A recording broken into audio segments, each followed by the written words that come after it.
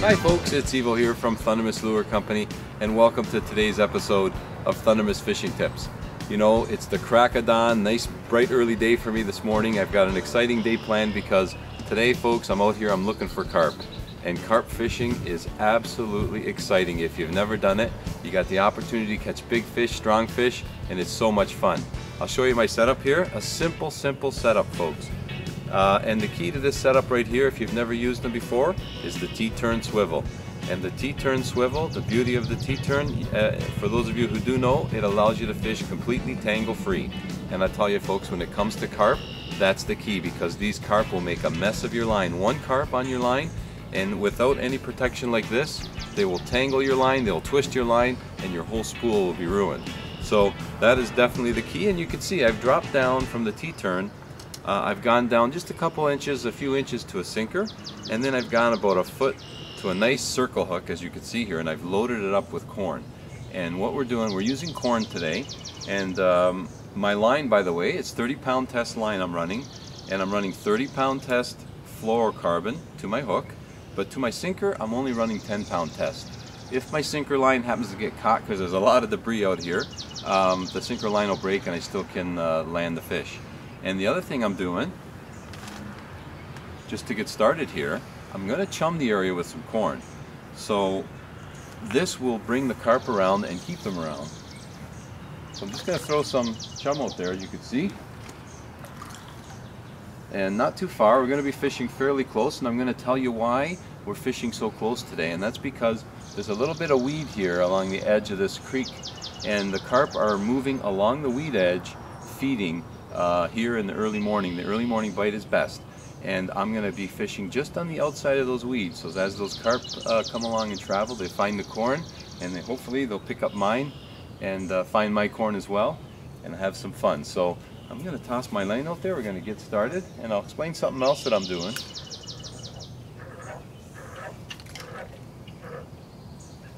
Okay, my line is out there basically to where I chum.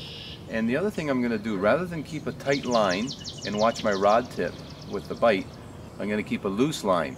The carp are very leery fish, and I don't want them to detect anything. So all I'm going to do is going to keep a little bit of a loose line, and I'm going to watch my line. So as opposed to watching my rod tip, all I'm going to do is watch my line. And by doing so, it also really, you can detect even the slightest of hits, because you'll see your line just kind of move out a bit. So that's what I'm going to do this morning. So stay tuned, folks. We're sure to have ourselves a great show. Oh, there we go, folks. There we go. My line wasn't in there but 2 minutes. Unbelievable. It feels like a decent fish. This is unbelievable. All I did was saw my line just kind of start to go twitch, twitch, and on the third twitch, oh, there he goes. On the third twitch, he just took it. And that circle hook looks like the circle hook. Oh, circle hook has done its job. Wow, he's peel and drag. And I got to be careful because there's a bridge right beside me. All we did was park on the side of the road. Oh, there he is there. Oh. And you can't muscle these fish because they'll break your line like nothing. Even though I'm running 30-pound braid, and then of course, as I mentioned, off the T-turn, I got the 30-pound fluorocarbon. Wow, this guy, you have no idea how strong this carp is. Whoa, he does not want to come in. And like I say, I can't muscle him. Oh, this is unbelievable. You know, this carp fishing right from shore, no boat, simple setup. Boy, oh boy, you gotta love this. I love the bass fish, but to get a fight like this,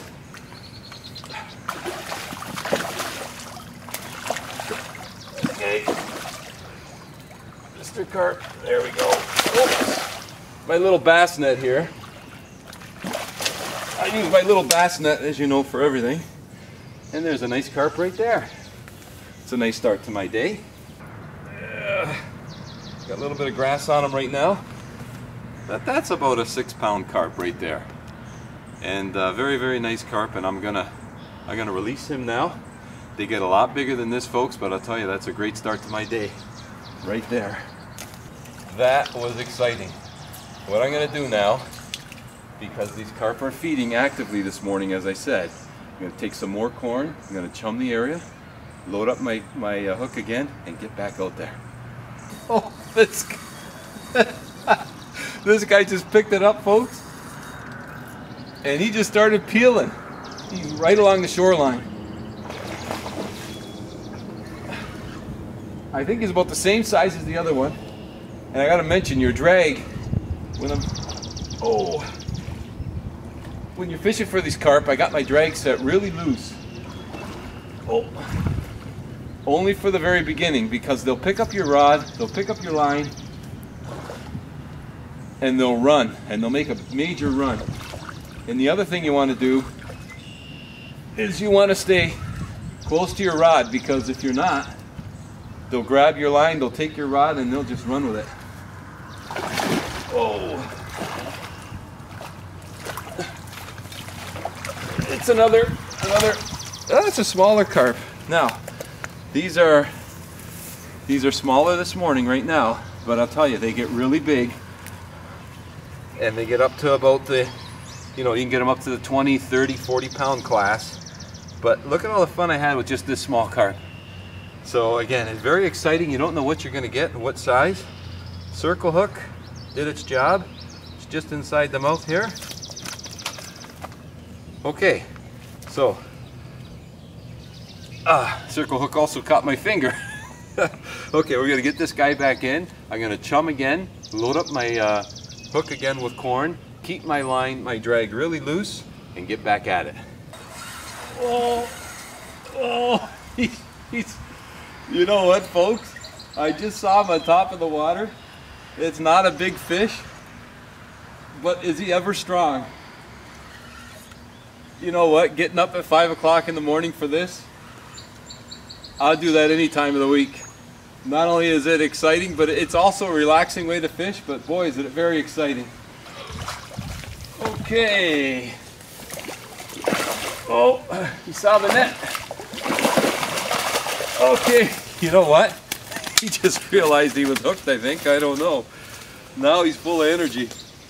Okay, well, the T-turn did its job again. That swivel is absolutely amazing, as you can see. And Mr. Carp, it's another clone. Yeah, it's about a 7, I'm going to say 7 pounds. So we're going to get him back in. Another morning shower for me, but that's okay. That was a riot. Going to get back hooked up and back in the water we go. That's another good bite right there, folks. That was a great bite. And he feels like he's got a little bit of weight to him. You know, I got to tell you, this carp fishing is readily available to everybody. Oh, as you don't need a boat. You catch carp right from shore.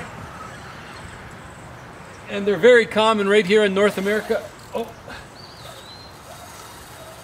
he's peel and drag. They're very common here in North America. They're found in most rivers, creeks, and lakes. Uh-oh, and he's going to that bridge. I'm going to be in trouble. This is unbelievable.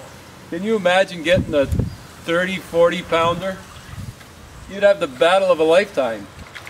You know what? He's not even that big. He's about 7 pounds. There he is. Maybe not even. Maybe a 6 pounder. Okay, I'll get my little bass net here.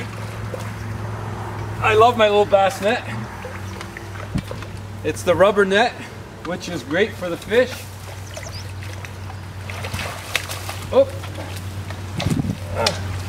The rubber net protects the fish, and it also makes it easy if you're fishing with lures or hooks to not get caught, not get your hook or lure caught on the net.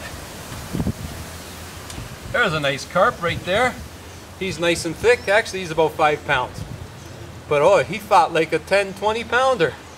Couldn't believe it. What a riot. Okay, let's get him back in.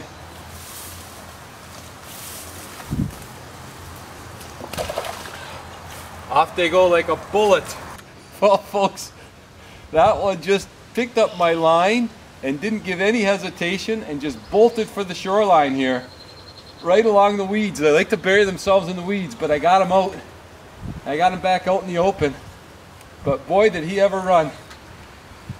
Oh, I gotta tell you, fishing for carp in Europe, it's a very popular sport. And here in North America, it is really picking up and catching on big time. And I can see why, because this is an absolute riot. Oh, they're strong fish. And that's why you've got to have your drag set lightly in the very beginning. Because once they pick up your bait, they just bolt and they take right off. And I think I've got him tuckered out. Oh, maybe not quite. Whoa, he's still got some energy left in him. And you got to be careful here when you get them close that they don't break your line and snap you off. Oh, he doesn't like the net. Let's try it again. He still doesn't like the net. This is going to be interesting. Oh.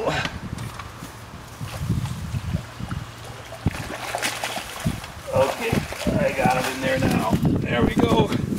That's a little bit bigger than the last few. This one is, he's a good 10 pounds. Nice little hook set, right? Oh, look at that. It just came out just like that. There we go. Look at him. He wants to swim away there right on land. Nice sized carp. And again, they get a lot bigger than this. Oh, but I'll tell you, there's a good solid 10 pounder right there. And that was just an absolute riot. But you can get them 20, 30, 40 pounds. And when you get those real huge ones, folks, you got a real battle on your hands. Let's get this guy back in. Okay, and away he goes. Well, I gotta tell you, I'm just having a riot out here. This is so much fun. If you get an opportunity, get out there, do some carp fishing. If you haven't tried it yet, it's just so much fun to do. And if you haven't also, please subscribe to our channel, pushing the button found right up here, as we welcome all our new subscribers, and we'd love to share more fishing tips and advice with you. So thanks so much for tuning in today, folks, to today's episode. And as always, until next time, good luck and good fishing.